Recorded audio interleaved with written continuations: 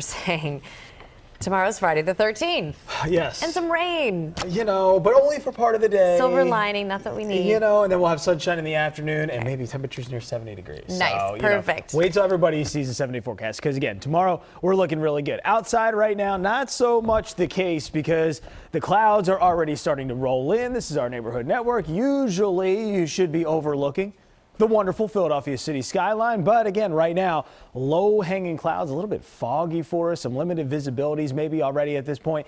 Overall, we're not really going to see a ton of rain right now, but as we go through the overnight hours, showers will start to move on in. They'll become heaviest right in time for the morning commute tomorrow.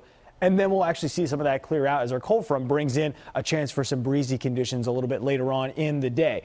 High temperatures for the last few afternoons started out this week, or I should say over the weekend anyway, a little bit chilly. Sunday, though, we got all the way up to the 60s. We were talking about temperatures that were even in the 70s early in the work week, and our high temperatures earlier today stayed above average. Typically, we should be looking at highs right around 51 or so degrees.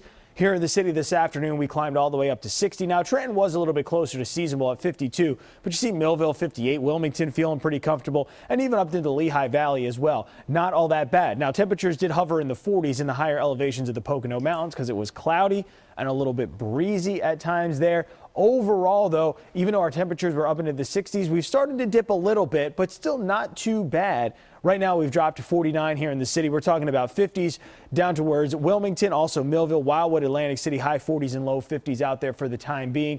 Overall, through the overnight hours tonight, yes, we've dropped down into the 40s, but we actually could see these temperatures maybe take an uptick or two, calling it in the low 50s through most of the overnight hours tonight. So it's a mild night for us. The rain, though, again, going to start to pick up as we head through the overnight and into the early morning hours then on Friday. Let's take a look at what's going on right now. Storm Scan 3, for the most part, we're pretty much dry in many areas, but we are seeing some shower activity across the Lehigh Valley, up into Carbon and Monroe County as well, and a couple of pockets there even of maybe some heavier downpours even as early as tonight.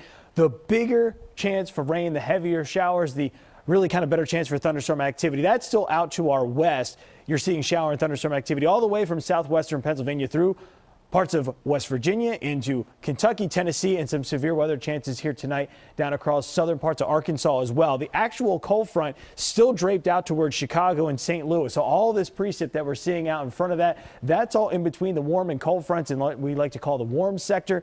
And then that cold front itself will roll through. And when that happens, that's when our winds will start to pick up Friday afternoon. Let's talk a little bit about tomorrow morning, though. This is Friday morning, 6 a.m. Showers are out there across the western half of the suburbs, talking about temperatures that are pretty mild in the 50s. That morning drive, 6, 7, 8, 9 o'clock.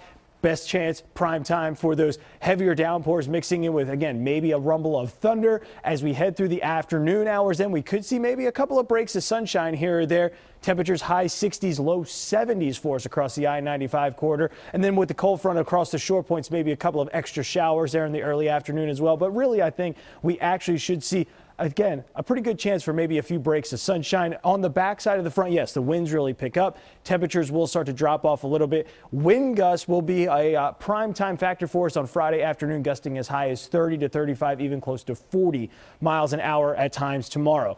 After the 70s on Friday, we're talking about highs that are pretty seasonal Saturday and Sunday there in the 50s. Quick drop into the 40s to start our new work week on Monday. And after, our chances for rain tomorrow morning and again on Saturday night into Sunday morning.